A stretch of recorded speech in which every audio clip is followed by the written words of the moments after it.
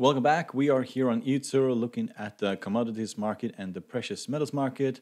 And this is going to be my daily forecast for Thursday, October 22nd, 2020.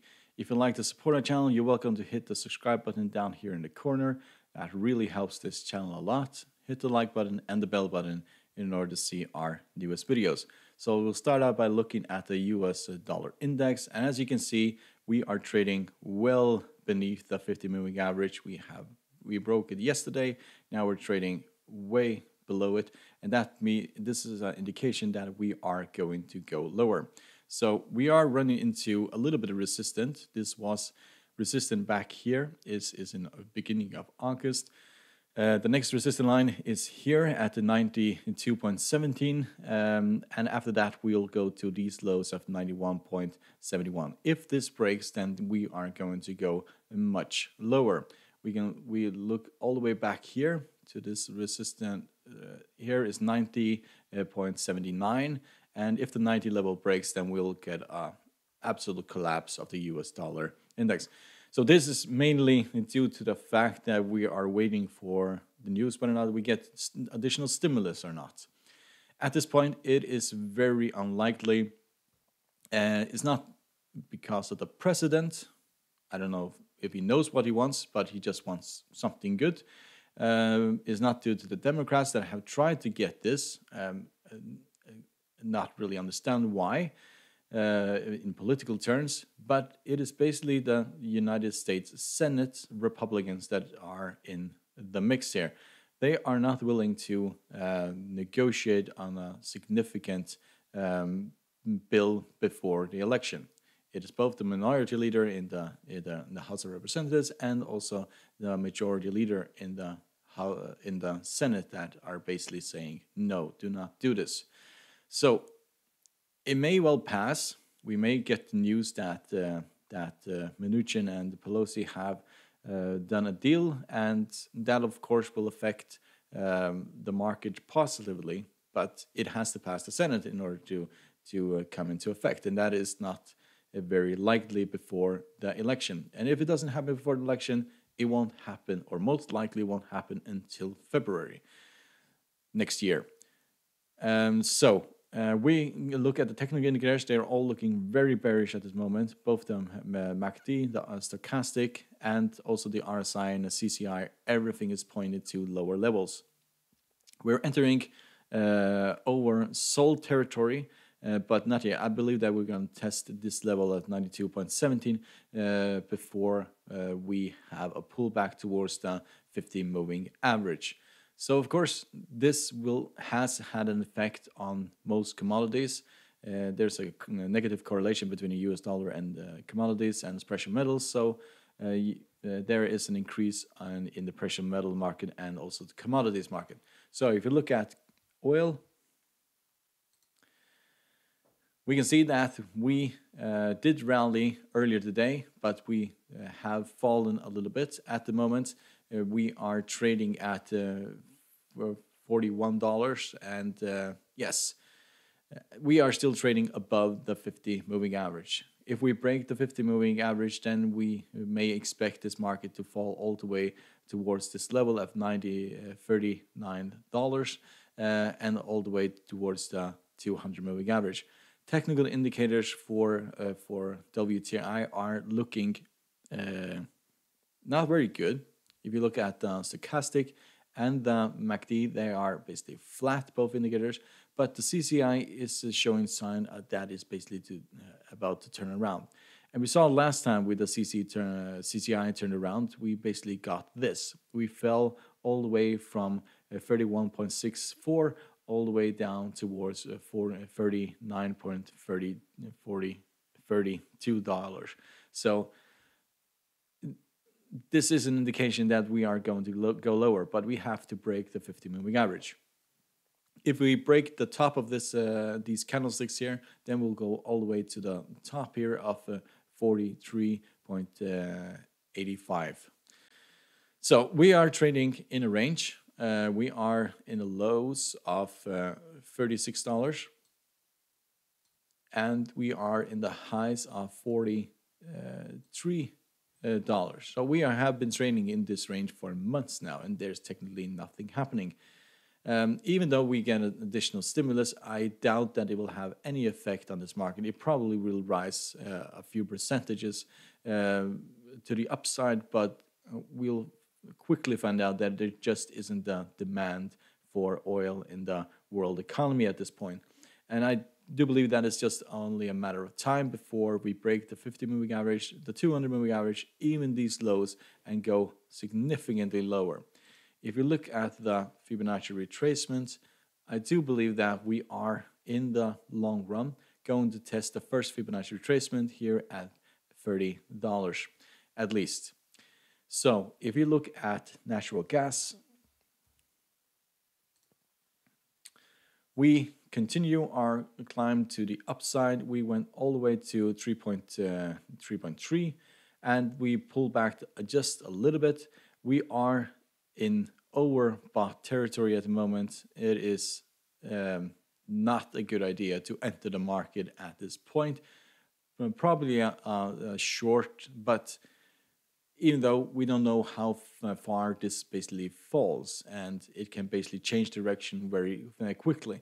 So best tactics here is basically to see whether or not this falls very close towards the 50 moving average, and in order to enter with a buy position.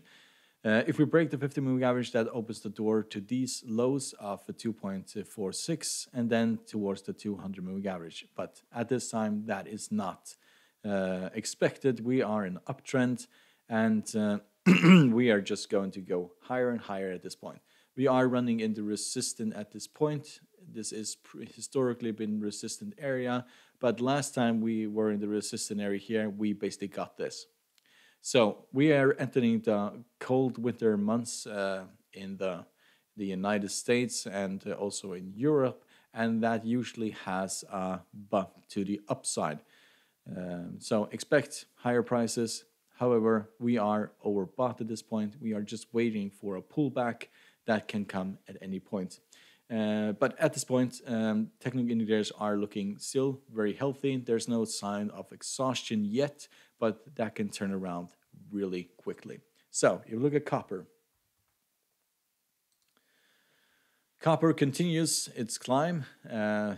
This is also due to the US dollar index, but we are at the moment trading at the 3.214, which is a 2-year high. At this point, we are almost overbought. The CCI is probably the indicator that you should look at when it starts to turn around, which is not doing at the moment. We could expect this market to pull very quickly towards the 50 moving average. I don't really see the reason why for this climb here. This is similar to oil. It is really depending on the demand in the world economy, and at the moment the world economy is not doing very well. To compare these prices here to prices and demand back in 2018 is quite far-fetched in my point of view. I think this is really overvalued, and I'm more of a seller in this market than a buyer. I do believe that in the long run, this will fall back towards the 2.6 level. But at this moment, we are rising, and this should be significant. We should run into significant resistance because this was previous significant resistance. A fallback towards the 50 moving average probably be a buying opportunity. This is just not for me at the moment because I don't expect this market to go significantly higher. I expect this market to basically fall. A fall below the 50 moving average opens the door to 2.8, and I do believe that will fall in time to 2.7, 2.6. But technical indicators for copper at this point are really bullish, all of them. So you look at gold. Gold has pushed higher, mainly due to the US dollar index, basically the collapse of the US dollar index today. We have pierced the 50 moving average. We are also on the verge of breaking this trend line, which we also have. So if we can get an additional candlestick above the 50 moving average, a green full candle body above the 50 moving average, that is a very promising sign. However, we have been here before. We have been in this range before. We found out that it is significant resistant at this area here. So at this point, if the US dollar turns around, if there is no stimulus, for example, you could basically see this market completely turn around at any time. And I don't expect a stimulus. I really don't. So it may be that Pelosi and München can get an agreement, but I don't expect it to pass the Senate, and therefore there will be no relief before the election. Sorry. So if you look at the technical indicators for gold, MACD is looking technically flat. The stochastic is showing signs of strength to the upside. So is the CCI and also the RSI. If we pull back from here, if you pull back underneath the 50 moving average, that is not a good sign for this market. It could basically be a sign that we are going much lower. So if we look at silver, we can see that we have rallied up towards the 50 moving average. We are still trading underneath the 50 moving average, and this is also mainly due to the depreciation of the US dollar index. So we are, if we break the 50 moving average, we are going to run into resistance in this area here. So I do expect a pullback from the 50 moving average, as I do expect a pullback in gold. This market will most likely fall towards the $20 range before going higher. So if we pull back from the 50 moving average, that could basically be a sign that we are about to go lower.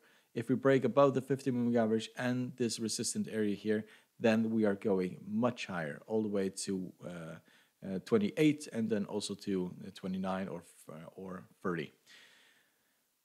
So if we look at the technical indicators, they are all looking very bullish at this point. The MACD, stochastic, and also the CCI and the RSI are all pointing to higher levels. So if we look at cocoa has rallied as expected up towards the 200 moving average, and then we have fallen again. If we manage to break through the 200 moving average, then we'll find resistance at the 50 moving average, and if we manage to get above the 50 moving average, then we are going to go much higher. We also have quite a lot of resistance above the 50 moving average, but technical indicators for cocoa are looking really nice at the moment. We see that the stochastic has come alive again. It's pointed to bullish momentum. The MACD is about to cross the signal line, indicating bullish momentum, and so is the CCI and the RSI. So it may well be that we push through the 200 moving average and the 50 moving average. If we pull back from here, then we'll find the support at 2.325, and if that breaks, then we are going much lower to 2.2 and then all the way to 2.0 in this market. So if we look at platinum, we can see that we have pushed higher in platinum towards the 50 moving average, pulled back a little bit. However, I do, and I have said this in all of my videos about platinum, I do favor the upside in platinum more than the downside. And the main reason is because we have such significant support underneath these lower levels. So even though we were to break through the 200 moving average, we will find support straight away here at 833. So I do favor the upside, there's a little bit of resistance above, for example, the 50 moving average. If we manage to break through that, then we'll go and retest these levels of 930, 940. Then we'll go to 980 to 1000. And that is most likely what is going to happen. Other than that, we could also expect this market to basically trade sideways in between the 200 and the 50 moving average, which we have now done for several weeks. Technical indicators for platinum are very bullish at this point. The depreciation of the US dollar index has increased the value of platinum and other commodities or precious metals. So if you look at sugar,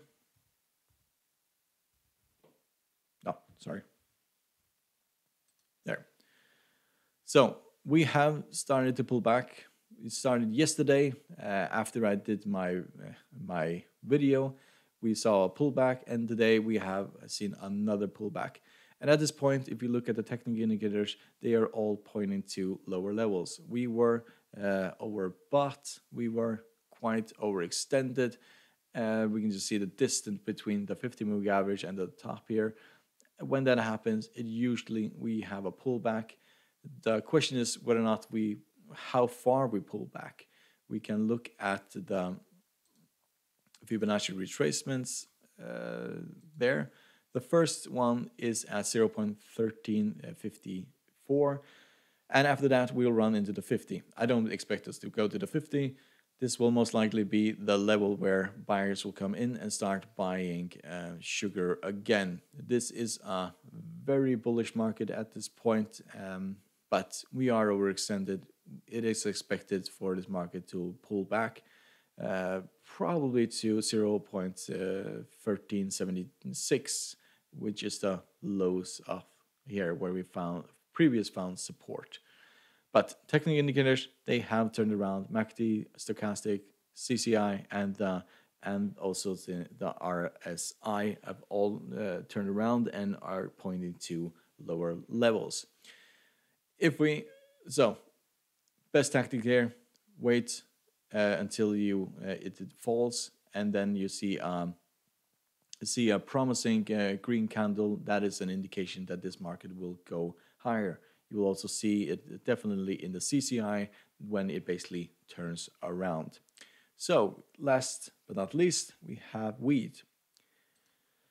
So we have pushed a little bit higher, but we are finding significant resistance at 636. At this point, we are expecting a pullback. This market is way overextended. And usually when we have a pullback, it goes really fast to the downside. You can just see here, it completely collapses to the downside.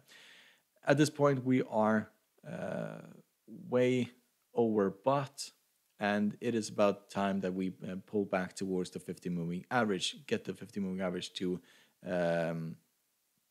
follow up, and so the 200 moving average before we basically climb higher. We could look at technical indicators. The MACD is not ready to cross the signal line. There'll probably be 1 or 2 more trading days. If we fall significantly, then we'll also see the MACD turn around. Our stochastic is flat at this point. The CCI is heading towards the lower momentum, and so is the RSI, which is basically flat at this point. But we are significantly overbought and therefore should expect a pullback in this market. It's so far away from the 50 moving average that probably is a chance to short this. So you're welcome to support our channel. Hope this video was helpful. You can click the bottom, the subscribe button down here in the corner. Hit the like button. That really helps with the YouTube algorithms to push these videos to the masses. And also click the bell button in order to see our newest videos. Good luck and thank you very much.